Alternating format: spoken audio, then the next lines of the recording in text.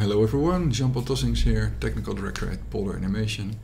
The rigs that I built for animation production, for example the rigs for the feature film Miss Moxy, are all built out of modules, which are self-contained parts of the rig that only communicate with other parts via a few matrix connections through its input and output interface.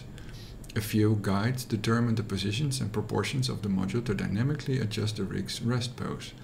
This way, all the characters, including humans, quadrupeds and birds, could use the same building blocks, with only a few custom modules to add character type specific functionality. Because of this setup, if modules were updated during production, which unfortunately happens on tight schedules, I could just swap the module within the rig to update it to the latest functionality. If you have not seen my previous video about matrices, I advise you to watch that first. In this video series, I want to put the knowledge about matrices into practical use by building an ARM rig module from scratch using matrices. Along the way, a lot of Maya matrix nodes will be explained. The series will include the following topics and possibly more. So let's get started.